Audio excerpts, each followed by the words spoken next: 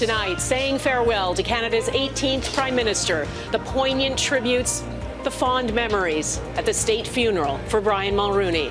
His humanity defined him, which is why he transcended politics. Plus, a massacre in Moscow, the aftermath of Russia's deadliest terrorist attack in decades. Did the Kremlin ignore warnings? And outpouring of support after the revelation from Princess Kate about her cancer diagnosis. Global National with Dawna Friesen, reporting tonight from Montreal. State funerals are grand affairs, and this one, inside Montreal's stunning Notre-Dame Basilica, had it all. Politicians, dignitaries, celebrities, and former Prime Minister Brian Mulroney's family. His only daughter, Caroline, was the first to speak. Spending time with him was a joy. We would sit in his den and talk for hours. We are heartbroken by our loss. We adored him. I miss you, Daddy. One of his first lessons would be that winning is important and it's okay to enjoy it. However, winning for winning's sake cannot be the only end game.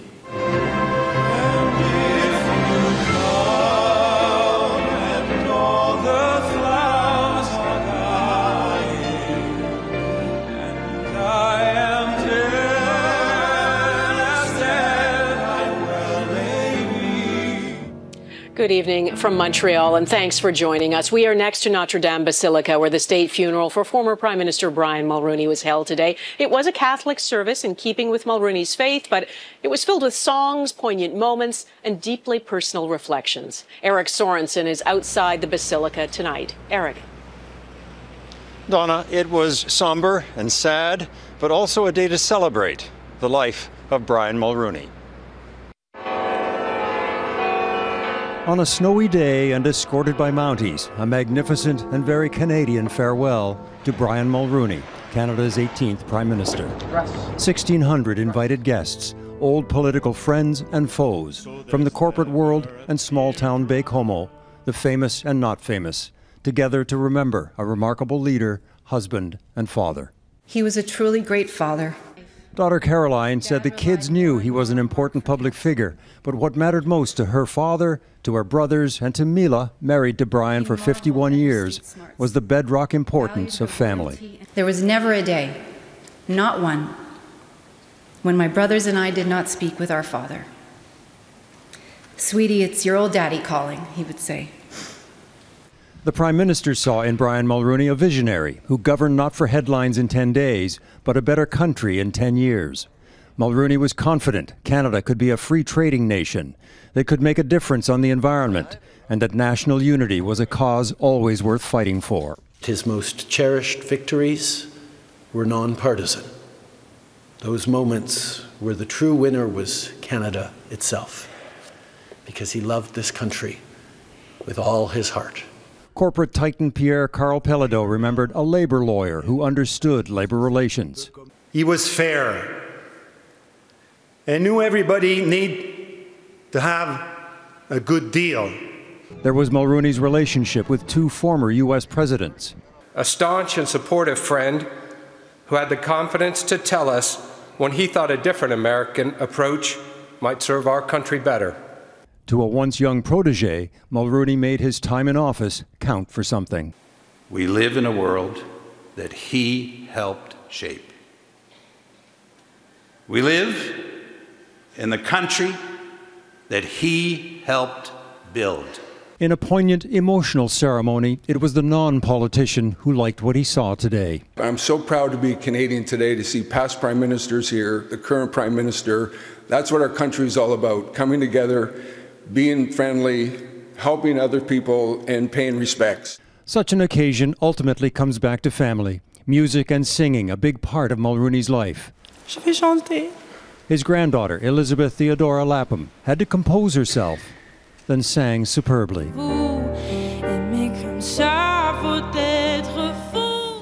When Irish eyes are smiling. And with Irish Eyes Are Smiling, the congregation was joined on tape by Brian Mulroney himself. When Irish hearts are happy, all the world seems bright and gay. It was such a poignant moment, and as Wayne Gretzky said, it was a day for Canadians to pay respect, but also a day for Canadians to be proud. Dawna?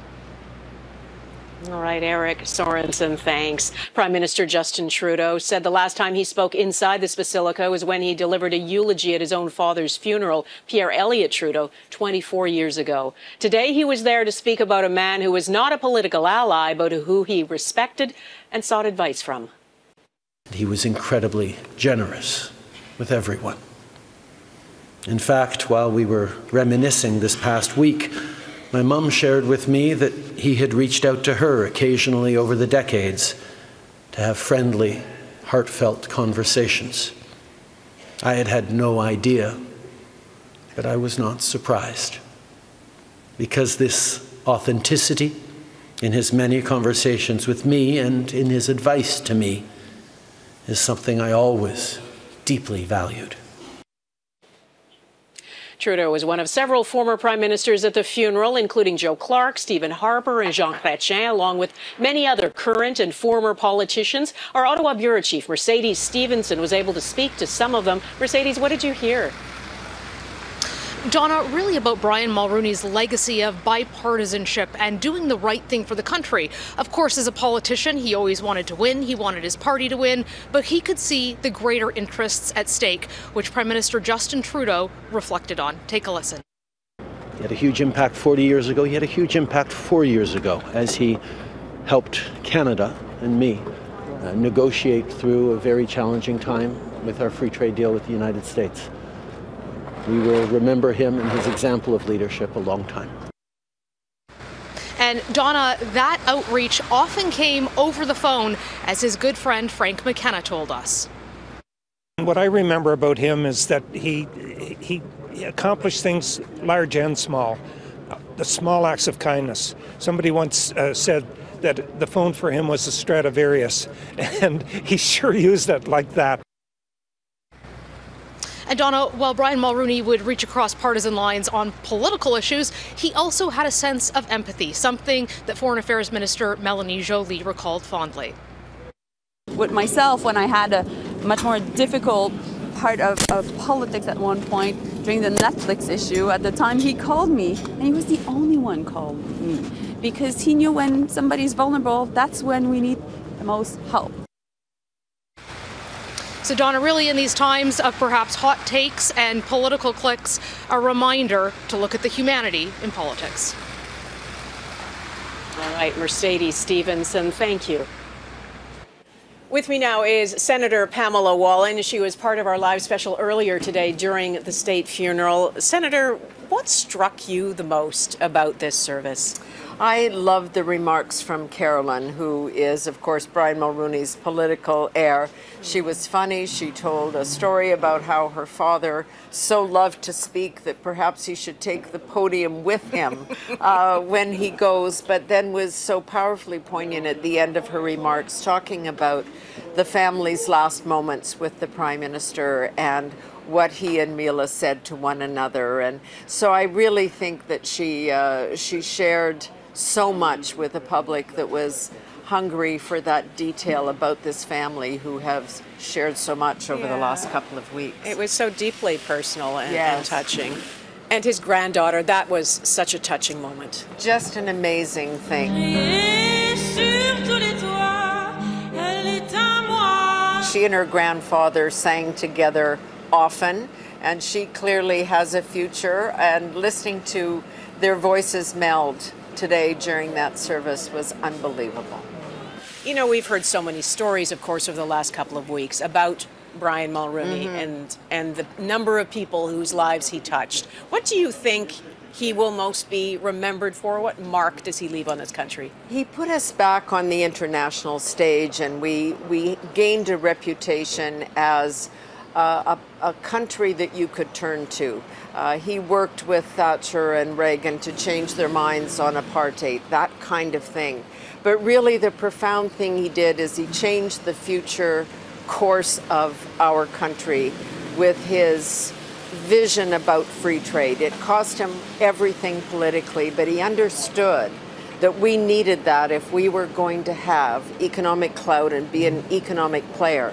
And when I think about the things that have happened in the world since, including 9/11, without that agreement in place, it would have hurt us immeasurably. So he has given us a future, and for that he's a founding father of a new Canada.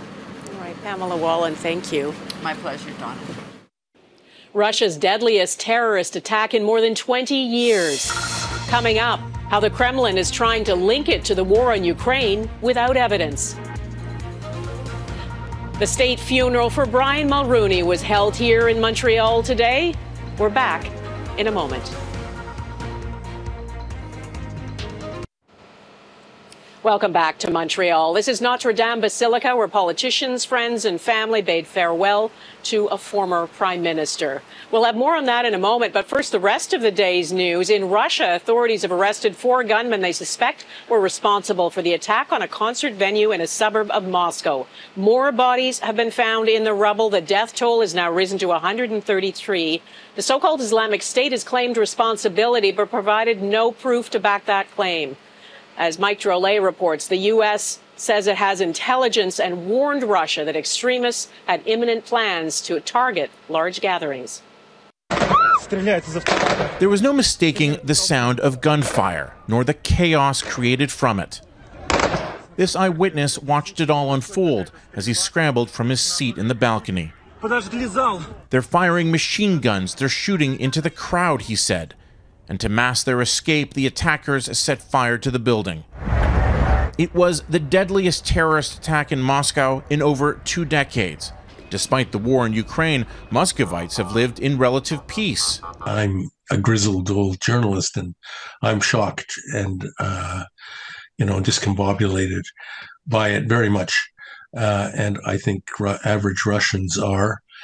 And I think that this peacetime veneer that we've been living in for the past couple of years will be over now. The U.S. and Canada had warned its citizens 2 weeks ago extremists were planning an attack. Earlier this week, Vladimir Putin dismissed the warnings from the West as a means to destabilize Russia. Russian state TV is airing interrogation video of the alleged gunmen, who they say were hired for the attack. And Russian officials say the gunmen were headed for the Ukrainian border, adding grist to the Russian narrative Ukraine was behind the massacre. This despite emphatic denials from Ukraine and the Islamic State claiming responsibility. Look, there's a lot of wish fulfillment involved when these things happen. People want it to be a certain way. They already start shaping the narrative, and that's what's happening here. Putin has vowed to punish those responsible, whomever he decides that is. Mike Drolet, Global News, Toronto. Kindness for Kate. Ahead, the change in public response after the princess revealed she has cancer. Canadians want to be informed. That's why more Canadians than ever are turning to Global News at globalnews.ca, one of the most visited news sites in Canada, on YouTube, where Global News is the #1 news source in the country, with the Global TV app, or streaming Global News 24/7 on a smart TV for the most extensive news coverage available on all platforms. Canada's trusted source for news, Global News. From Buckingham Palace to St. Andrews, the Scottish city where Kate and William met, and around the world, people are rallying behind the Princess of Wales. After weeks of rumors and theories, Kate put an end to the speculation about why she hadn't been seen in public by releasing a video saying she's been treated for cancer. There's been a flood of sympathetic reactions since from the British tabloid press and some celebrities who had stoked the conspiracy theories about where Kate was. Redmond Shannon reports on reaction to her deeply personal news. A shift in the mood in Windsor, a town literally built around royalty. Really upset. Yeah, it came as a bit of a surprise. I think there was a lot of conspiracies and rumours and whatnot, which was horrible. I think now it's come out, she's sort of been forced to say it, which maybe she shouldn't have had to be. The test after the operation found cancer had been present. It was from inside the grounds of Windsor Castle that the Princess of Wales recorded her message revealing she is getting preventative cancer treatment. The video halting the weeks and waves of wild speculation, fueled somewhat by that altered Mother's Day picture. In his statement, British Prime Minister Rishi Sunak said he thought the Princess had been unfairly treated in certain sections of the media and social media. I noticed that some people have been deleting old posts, which were, mocking or, taking offense at what was happening. Royal expert Patricia Treble wonders for how long the respite will be. For now, she says, the news is a reminder that however privileged the royals are, they are just a family. Does it humanize the royal family? Absolutely. But I think it also is a lesson learned for a lot of people that in this era of instant snap judgment, snap decisions, sometimes you have to wait a little bit to get the full story. Harry and Meghan, the Duke and Duchess of Sussex, have wished Kate well, and the King has praised her statement. He is, of course, going through cancer treatment too, as is Sarah Ferguson, the Duchess of York. Prince William, meanwhile, he will continue to attend public events, but those will likely be limited, with both his wife and his father battling illness. Redmond Shannon, Global News, London. Personal touch next, how Brian Mulroney supported people in some of their most vulnerable moments. You're looking at Old Montreal. We're back in a moment. I'm Dawna Friesen in Amman, Jordan. The other sign of mounting tension here came today in Baghdad, touching off the most fierce fighting here in months. President Putin has said the hostage-taking was planned abroad, sleeping on the floor with little to eat and little hope. It is a fragile truce, and no one's certain it will hold. But right now, many Westerners just think it's far too risky to come here. Dawna Friesen in Iraq, Moscow, Pakistan. I'm Dawna Friesen. Ahead tonight on Global National.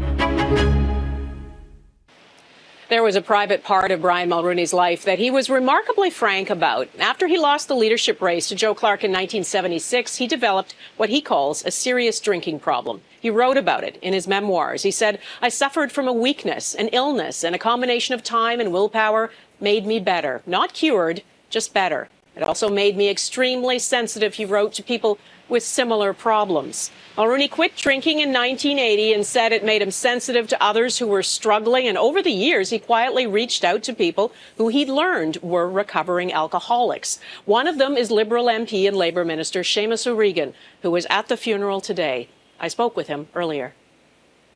I'd gotten to know Ben, having started in television with him, and meeting his family and meeting him on several occasions. And so when I had to go to rehab just at the beginning of my time in politics, I was extremely vulnerable. I didn't know what to think. And then it was a very difficult time. Difficult time, and it became public. Yeah. And this was a problem with alcohol. That's right. Yes. That's right. That's right. Some 8 years ago. Yeah. And the phone rings. I picked it up. No caller ID, but anyway, I picked it up. Seamus, it's Brian. And when you have a voice like Brian Mulroney, I don't know why he even feels the need to introduce himself. I knew exactly who it was. But he said to me, I was 43 and about your age when I gave up drinking. And I've never regretted it. But he said, I can tell you, the only mistake I made was I gave up smoking at the same time. And there's not a day that goes by that I don't miss a cigarette. And I laughed so hard I almost dropped the phone. I never forgot that. I thanked him on numerous occasions in writing and in person, to tell him how much that meant. And he knew how much that meant. Because I think others had been there for him. And because he had gone through the same thing, right? Yes. He quit drinking because he knew it was creating a problem in his life, and he was open about it as well. He wrote about it in his memoirs. Indeed. And he understood it was something that got in the way not only of what he wanted to do with his life, but it was hurting the ones around him that he loved. Yeah. And that's the kind of thing that a political leader does not need to do, right? For one thing, doesn't need to admit it, certainly doesn't need to reach out to others then who are also struggling. He understood the humanity of politics. He understood that your vulnerability sometimes is a strength. It makes you more empathetic. Yeah. And I think his family demonstrated that too. Not only with empathy, but with strength and grace and poise. You're a Liberal, he's a Conservative, but those partisan things, I think this funeral really showed, don't have to mean as much as we sometimes think they do, especially in modern politics. I think it was mentioned in there that there is a distinct difference between being an opponent and being an enemy, or looking upon someone as an opponent as opposed to an enemy. That's how Brian, I think, saw things. He was partisan. Let's be frank. And he knew what side. You know, as he always said, you dance with the one that brung you. Yeah. One of my favorite lines from him. But he is to be admired for knowing when to reach across. Friendship to him came first and foremost, and he found friends across every aisle. Yeah. And reached out to them. Indeed, he did, and I will never forget it. And like many in that cathedral today, in that basilica, can say, change lives, change mine. Seamus, thank you. Thanks, Tom. And that is Global National for this Saturday. I'm Dawna Friesen, always one to strike up a tune. A fitting tribute today as Brian Mulroney sang himself out of his own state funeral. We'll meet again, don't know where, don't know when, but I know that famous baritone, a recording of Mulroney was played singing "We'll Meet Again" as his casket was carried out of Notre-Dame Basilica. His eldest son, Ben, singing along. Thanks for watching and good night from Montreal. Skies drive the dark clouds far away. So will you please say hello to the folks that I know? Tell them I won't be long. They'll be happy to know that as you saw me go, I was singing this song.